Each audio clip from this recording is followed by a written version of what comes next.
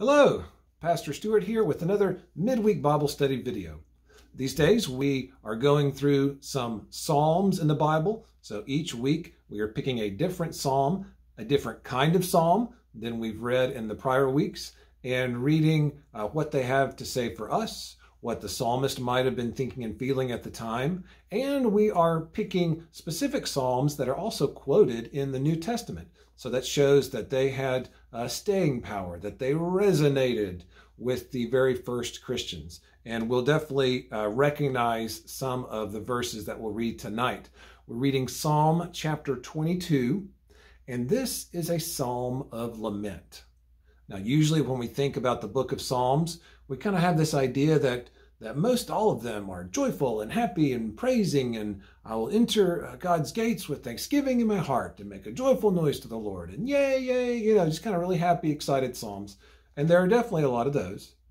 But of the 150 Psalms, a full third of those Psalms are Psalms of lament. So there are more Psalms of lament than any other specific type of Psalm, which is really amazing. And I think it's wonderful because it shows that this psalm book, this song book, is honest and authentic to what people were feeling back then, expressing back then, singing about back then, because we have similar feelings and go through hard and good times as well. Now, Psalms of lament could be individual or communal. The one we'll read tonight is individual because it's written in the first person singular and says, oh God, I'm having this hard time. You feel far from me, God, and this is what's happening to me. Communal Psalms of lament would be about my people are hurting, my family is going through hard times. It's about us. It's about a group. This is an individual. Psalms of lament were used to express feelings during painful times. Times that are kind of those in-between times where you're going through the valley of the shadow, and you might know and remember that God will walk with you and lead you into greener pastures, but you're not there yet, and it's really hard. So these Psalms are honest about the tension that people of faith have, because we believe that God is with us, but sometimes when we go through sad or hard times, we just feel lost, and it's like we don't feel God as much or as close. So these Psalms, I think, can really comfort and inspire us because they echo what we feel sometimes during challenges and during sadness. And as you'll hear tonight, they walk us through, and ultimately they give us things to be thankful for, things to praise God about. Even during times when we feel uncertain or God feels absent. Now, you'll notice before the verses even start, this psalm again has an inscription. It says that this psalm is for the director of music. So in a worship setting, like a church or a synagogue worship setting, whoever the director of music was, and it is set to the tune of Doe of the Morning. Some translations say the tune of the Deer of the Dawn, and that it is a Psalm of David. So that's really interesting to me because our hymnals do the same thing. We might have the same tune, the same music, but we have different hymns that give different words to that music. So that means that when Psalm 22 was written, the music was already existed, and the psalmist here, maybe King David or someone who worked for David or was just thinking about David, wrote these words intended to be used with that music that already existed. So as we read through, I want you to imagine, what if we sang a hymn in our worship service that sounded like this and that said these things? That'd be pretty interesting and very, very honest. Also, as we read through, I want you to think about what themes you can hear and notice in this psalm, what New Testament references that you pick up on, and what might sound familiar as far as like a New Testament reference goes. Now, this psalm is not super short. It's not as short as the previous psalms we've read, but it's not too long. And there's a lot of emotion in it. It starts off in one kind of emotional place, and it leads and changes and expresses and then builds to kind of another place. So I'm just going to read through it, and we'll just go on the journey with the psalm writer. Okay, so here we go. Psalm 22. My God, why have you forsaken me? Why are you so far from saving me, so far from the words of my groaning? Oh my God, I cry out by day, but you do not answer. By night I am not silent. Yet you are enthroned as the Holy One. You are the praise of Israel. And in you our fathers put their trust. They trusted and you delivered them. They cried to you and were saved. In you they trusted and were not disappointed. But I am a worm and not a man, scorned by men and despised by the people. All who see me mock me. They hurl insults, shaking their heads. He trusts in the Lord. Let the Lord rescue him. Let him deliver him, since he delights in the Lord. Yet you brought me out of the womb. You made me trust in you even at my mother's breast. From birth I was cast upon you. From my mother's womb you have been my God. Do not be far from me, for trouble is near, and there is no one to help. Many bulls surround me. Strong bulls of Bashan encircle me. Roaring lions tearing their prey open, their mouths wide against me. I feel poured out like water. All my bones are out of joint. My heart is turned to wax, and it is melted within me. My strength is dried up like a potsherd, and my tongue sticks to the roof of my mouth. You lay me in the dust of death. Dogs have surrounded me. A band of evil men has encircled me. They have pierced my hands and my feet. I can count all my bones. People stare and gloat over me. They divide my garments among them and cast lots for my clothing. But you, O Lord, be not far off. O my strength, come quickly to help me. Deliver my life from the sword, my precious life from the power of the dogs. Rescue me from the mouth of the lions. Save me from the horns of the wild oxen. I will declare your name to my brothers. In the congregation I will praise you. You who fear the Lord, praise him. All you descendants of Jacob, honor him. Revere him, all you descendants of Israel. For he has not despised or disdained the suffering of the afflicted one. He has not hidden his face from him, but has listened to his cry for help.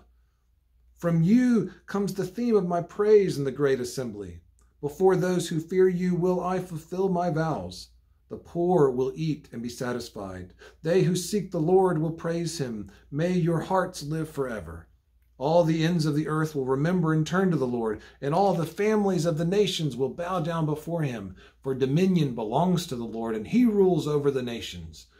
All the rich of the earth will feast and worship. All who go down to the dust will kneel before him, those who cannot keep themselves alive. Posterity will serve him. Future generations will be told about the Lord. They will proclaim his righteousness to a people yet unborn, for he has done it. Wow, that is a big emotional journey that this psalm is on. So for each of the psalms that we have been reading in this series, I've asked you, what do you think the psalmist's condition or feelings or situation was in life when they wrote it, when this was written? Okay, so obviously really, really hard, really scary. He says that bad people have surrounded him. They've attacked him, mocked, insulted him. He can feel it physically in his bones. What does he say? He can count his bones. His tongue is dry. His heart is melted. He's poured out. He has no strength. People are making fun of him with words and insults, shaking their heads. Terrible. And he says, I can't not be yours, O God, because from when I was born, I was yours. So, he is really struggling. But then by the end, he says, I will praise the Lord, and I will say good things about the Lord in my church, and I will praise his name among the nations. So just a really amazing journey that this psalmist is on. Okay, so what New Testament references did you hear? Of course, the big one, the obvious one, is in the very first verse. My God, why have you forsaken me? So, of course, Jesus speaks that from the cross. It's quoted in Matthew 27 and Mark 15. Also, other references. Did you notice verse 18? That is also quoted during the crucifixion in the Gospel of John, chapter 19, when the Roman soldiers have ripped and taken Jesus's clothes. So the Gospel of John quotes verse 18 about the suffering one, his garments being taken and divided amongst others who cast lots for his clothing. So John 19 quotes that verse. And there's another interesting verse from here that is quoted also during the crucifixion. It's verse 8. Verse 8 was quoted in Matthew 27 as well by the church leaders, like the priests and the scribes and the Pharisees. They quoted verse 8 at Jesus and said, he trusts in the Lord. Let the Lord rescue him. Ugh. Isn't that terrible? And it really fits the crucifixion scene with a lot of the other themes in these verses. How he was pierced and mocked and abused.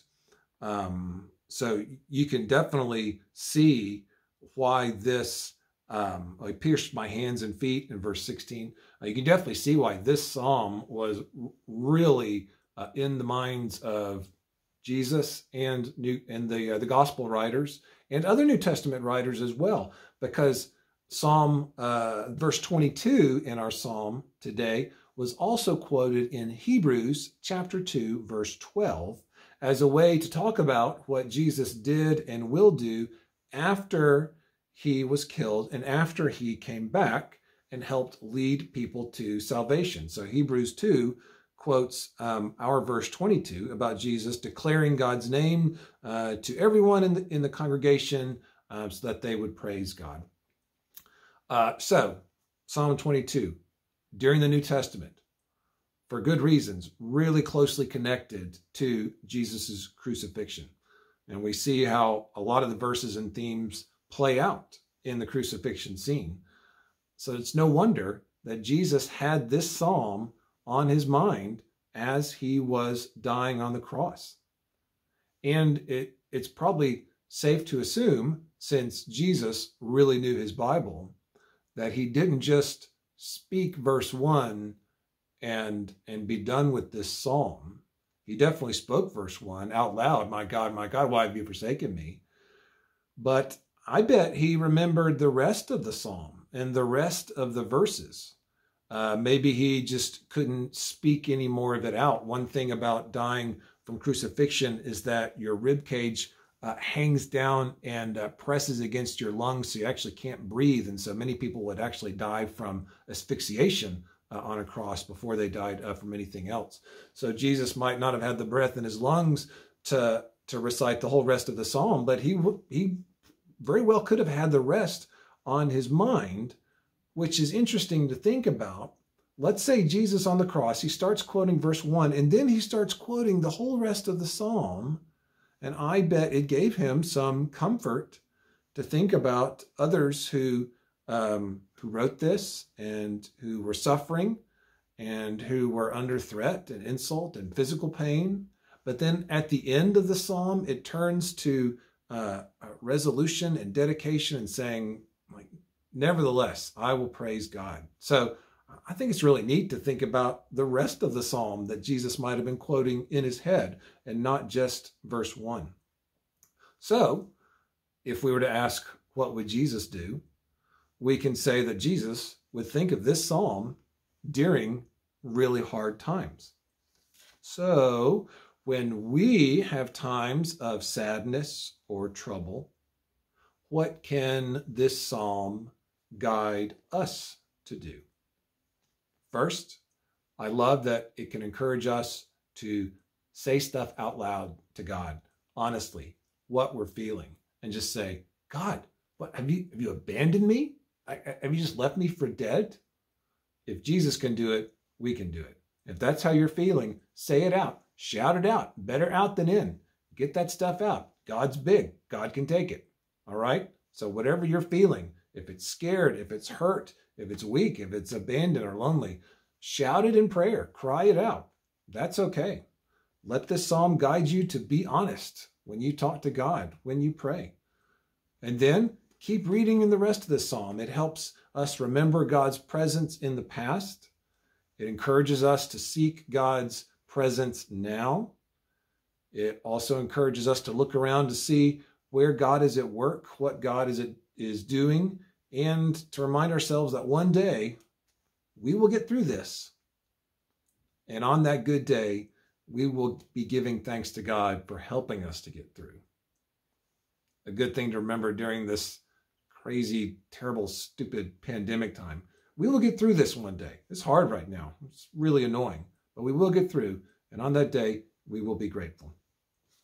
To me, as I read it, and maybe you could hear it in my voice out loud, verse 22 is a real turning point in the psalm.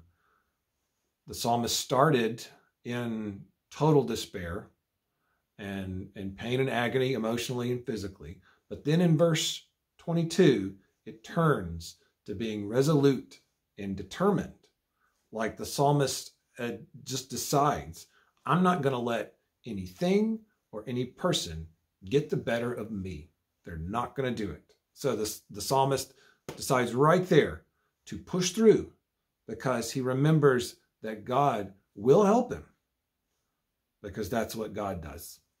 God helps us get through those awful bad times.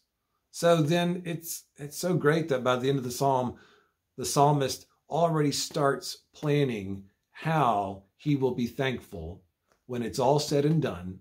And now he will tell everybody in his church, everybody who will listen, how God helped him get through this terrible, terrible time.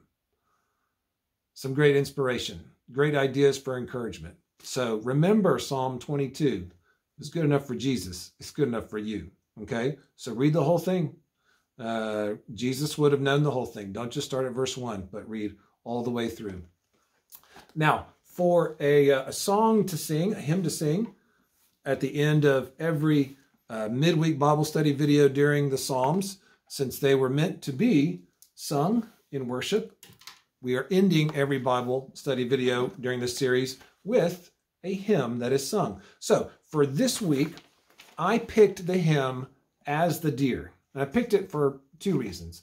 The first reason, I thought of it just from the beginning when I read the inscription, because it said that it was to the tune of like Deer of the Dawn or Doe of the Morning. So this one popped into my head. And I'll sing the first stanza, and I can hear it sung like as a longing from someone who might feel distant from God, who really is having a hard or a sad time and is just longing, panting after God's presence. Like that is the heart's desire of this hymn. So I thought it'd be a good hymn for us to end on, As the Deer. As the deer panteth for the water, so my soul longeth after thee.